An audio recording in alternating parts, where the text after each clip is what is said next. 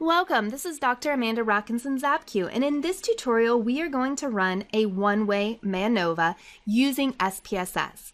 We're going to run a one-way MANOVA including the follow-up univariate analyses. We will not, however, perform post hoc test because we only have two groups in our independent variable. However, if we had 3 or more groups, we would need to run post hoc tests. And I mention this here because I will mention it throughout the tutorial, as sometimes you will need to run post hoc tests when conducting a one-way MANOVA. Now, here you can see that I have SPSS open. Here in the first column is the independent variable type of program. It is a nominal variable, as the variable can be qualitatively classified into discrete separate categories. Type of program here has 2 categories, online and traditional, coded as 1 and 2. 1 is online and 2 is traditional. In columns 2 and 3, you can see the dependent variables, connectedness, and learning community. The Classroom Community Scale, published by Rovi, measures the sense of community and is what is being used here. The instrument consists of 2 subscales, as I said, connectedness and learning community, which have been shown to be associated in the literature. The scores on each of these subscales range from 0 to 40, and as you can see, we have some students who are scoring, for example, 36 on learning community, but 19 on connectedness. So the scores for each case can range from 0 to 40 on each scale. Now that you understand the data set, let's run the one-way MANOVA. To do this, we're on the main menu. We are going to click Analyze, General Linear Model, and then Multivariate. We are going to first click the dependent variable, Learning Community, and use this arrow to move it over to the Dependent Variables box. We're going to do the same with Connectedness.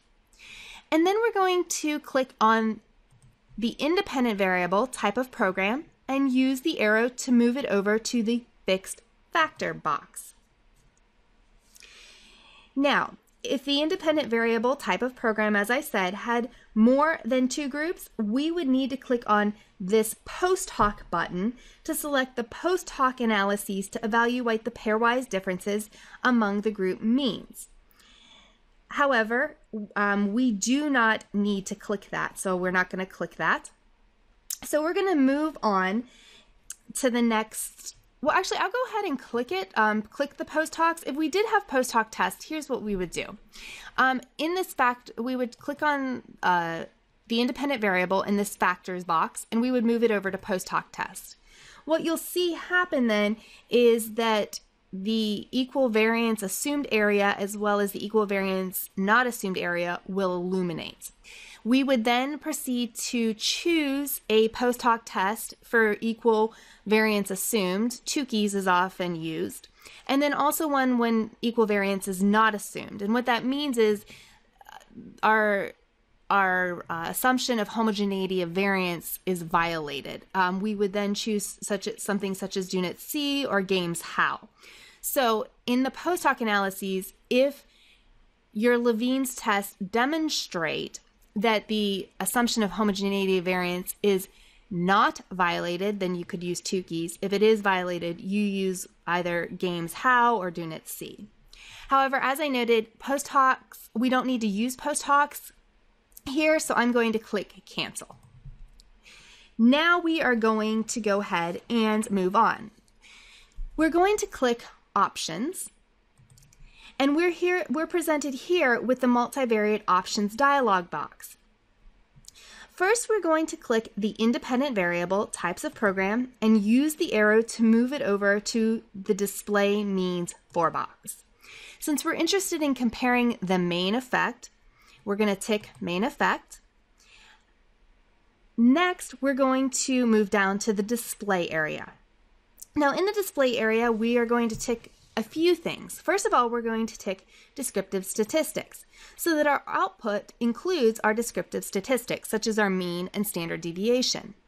Next, we're going to click estimate of effect size so that our output includes partial eta squared, the effect size. When you're writing for most journals or graduate projects, you do need to report effect size. You also need to oftentimes report observed power. So so that our output includes observed power, we're going to tick observed power.